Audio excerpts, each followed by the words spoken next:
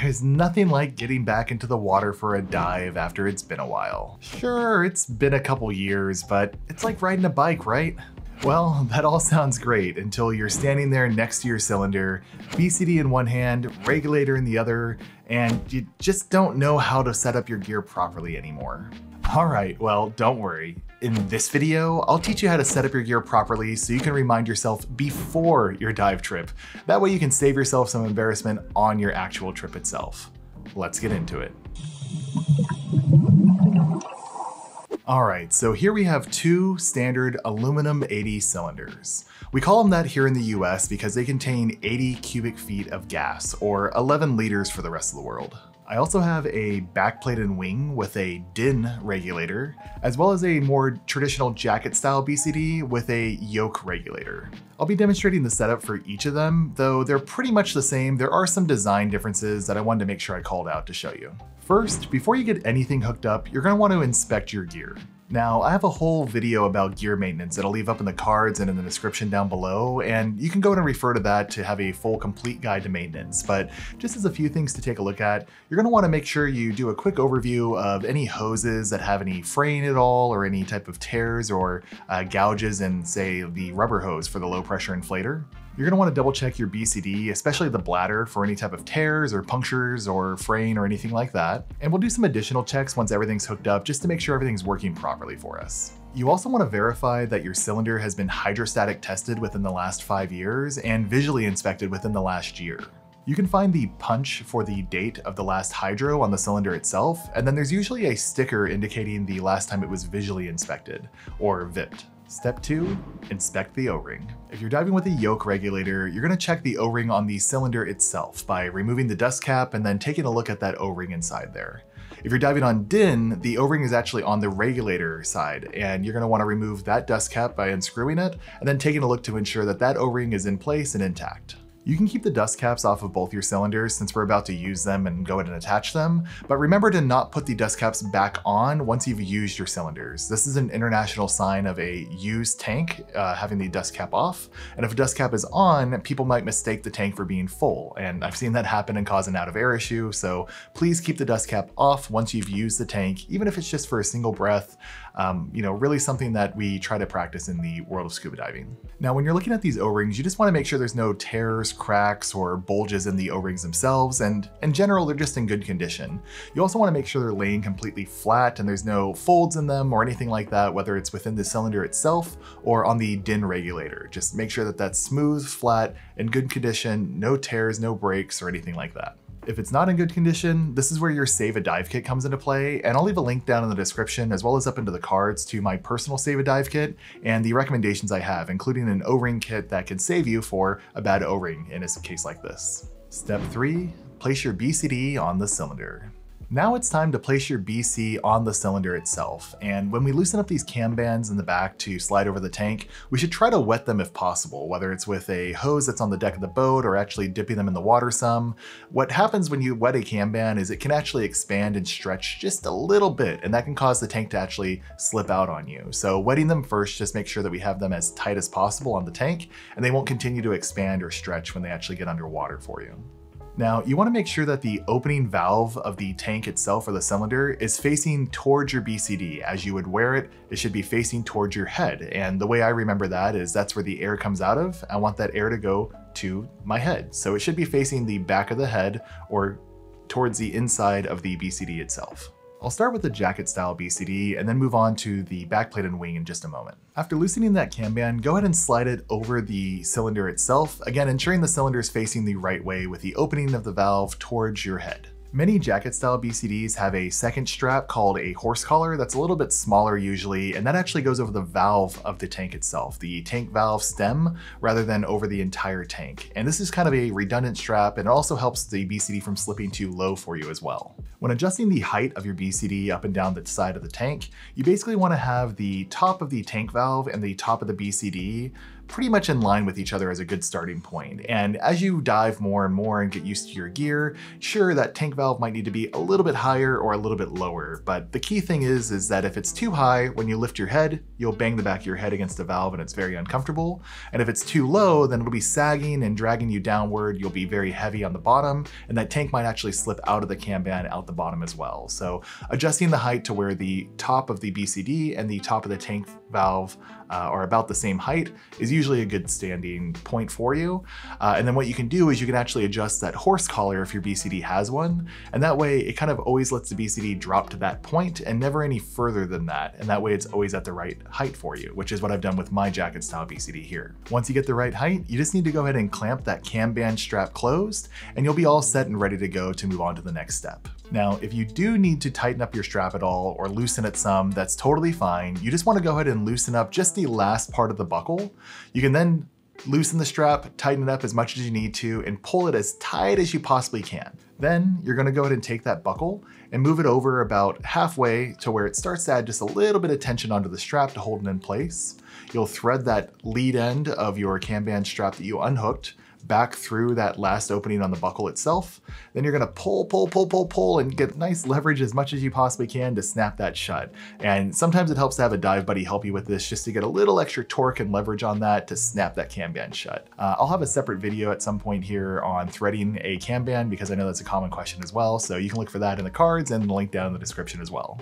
Now for the backplate and wing, it's going to be pretty much the exact same process, though I will say that I've never seen a backplate and wing with the same horse collar type as a jacket style. They might exist, but I would say most of them don't have that, but many of them do have two cam bands instead. So rather than just a single cam band, there's two, and these can take some adjustments as well, whether it's again loosening or tightening, getting the right height adjustment, etc. So for me personally, when I loosen both cam bands, I'm able to get the perfect height for myself when the top cam band is right at the neck that just starts to curve over at the top of the cylinder. So for you, it might be a little bit lower. You can't go too much higher than that curve spot there. So something to be aware of on your jacket if you know it's not the right size backplate and wing for you, or you might need to adjust your cam bands. But for me, putting it right at the top of the cylinder, right when that curve is about to happen, that's the perfect height for me. And you'll again want to adjust that to where basically the tank valve is right about the top of your backplate and wing itself as a good starting point for you until you find exactly which height you need. Step 4, attach the first stage.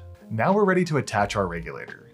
I'll go ahead and start with Yoke, as that seems to be the most common type that recreational divers use here in the United States, and then I'll cover the DIN regulator afterwards for you. First, you're going to want to loosen the yoke screw on the back of the first stage itself, and then remove that little dust cap that's in there that's helping to protect the internals of the first stage. Then you're going to want to go ahead and place that first stage over the valve of your cylinder and start to tighten it down. And make sure that you remember that your regulator will go to the right-hand side, so all the hoses for your second stages should actually go to your right as you wear your BCD.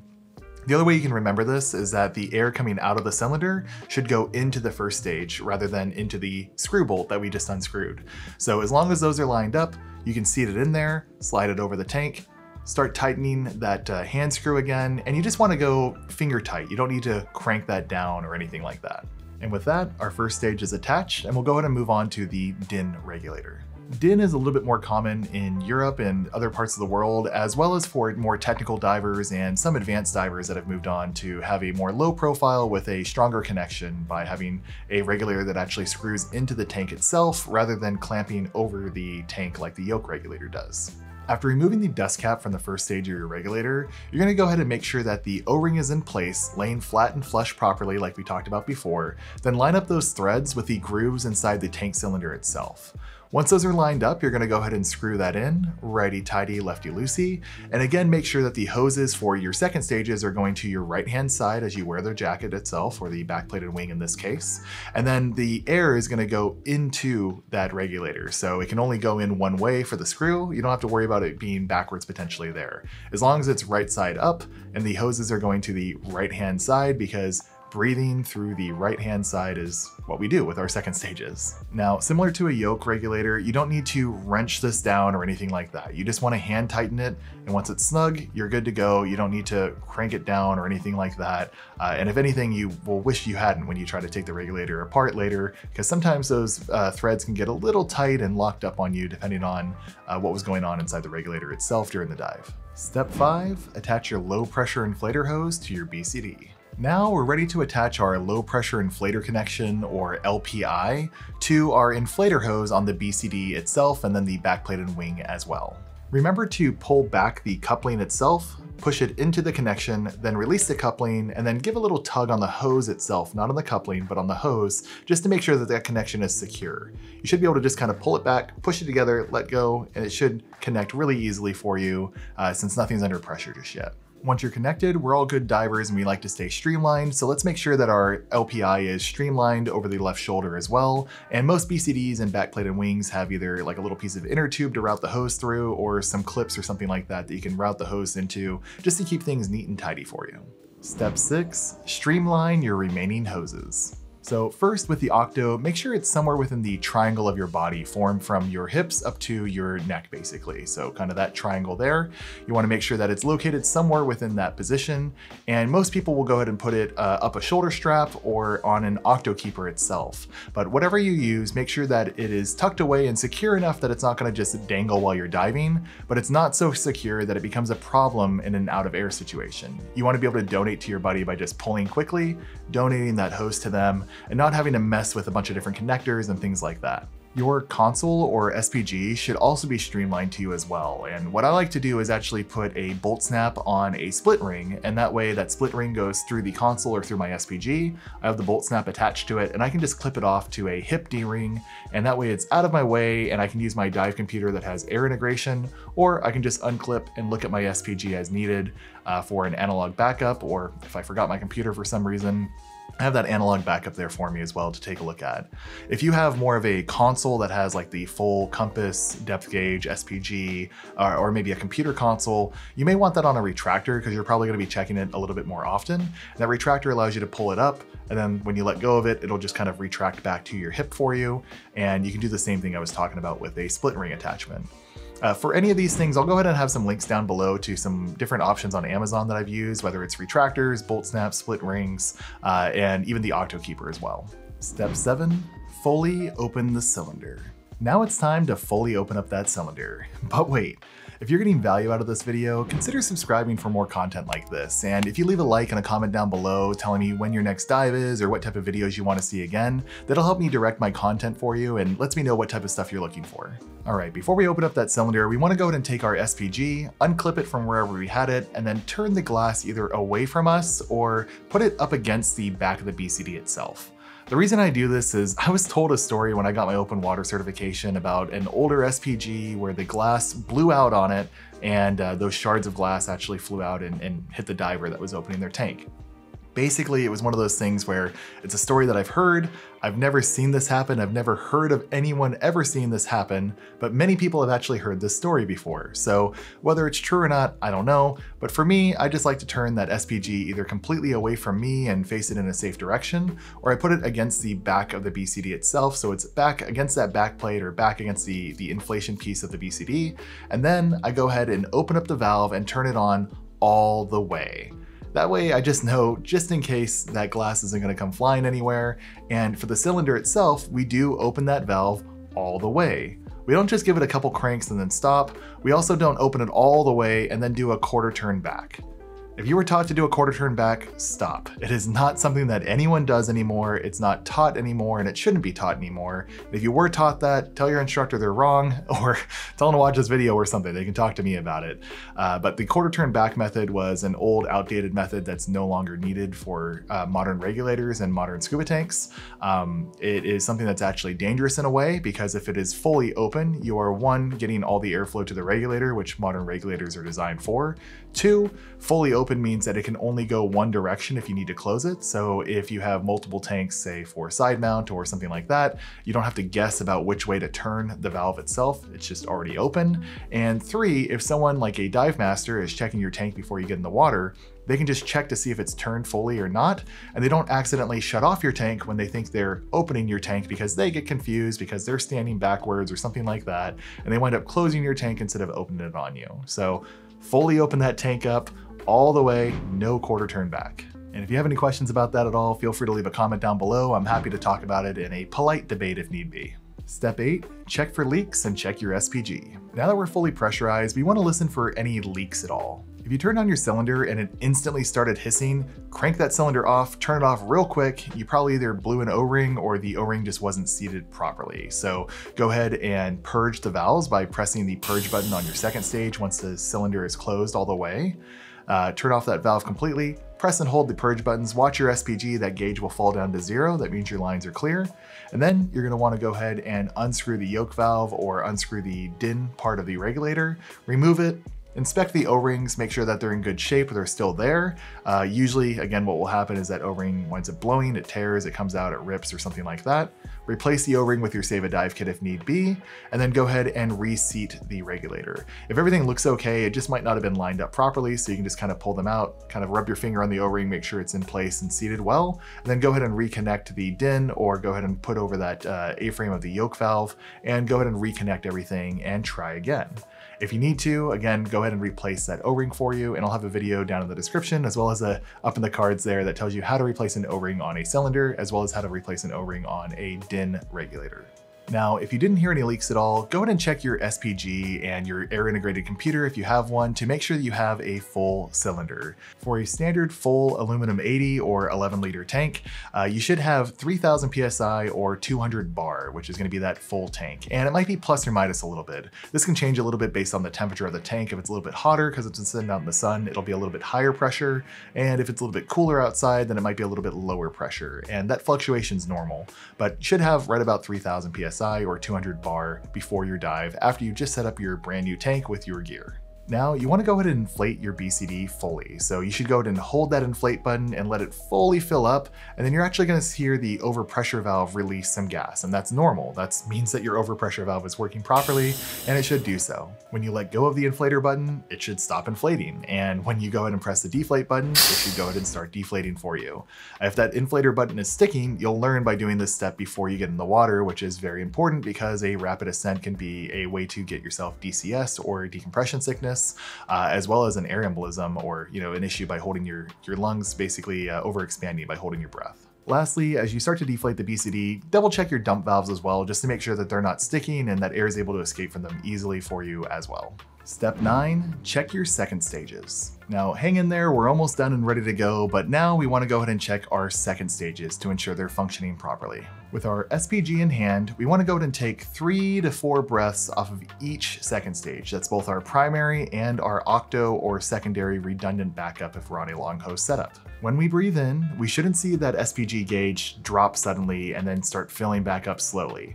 That means that something's either wrong with the SPG or the cylinder itself is not opened all the way. So double check that things are open all the way. And if you see that again, as you breathe in, the pressure drops and then slowly comes up, do not go on your dive. There's something wrong with your regulator or that SPG. Basically, with each of these 3 to 4 breaths, we want to make sure that that needle is staying exactly where it is because at the surface, 3 to 4 deep breaths like that aren't really gonna move that needle at all, and we shouldn't see it change at all. But this just makes sure that our cylinder is on. We haven't turned it back off by accident because breathing 3 to 4 times would lower the pressure if the cylinder itself was actually turned off all the way.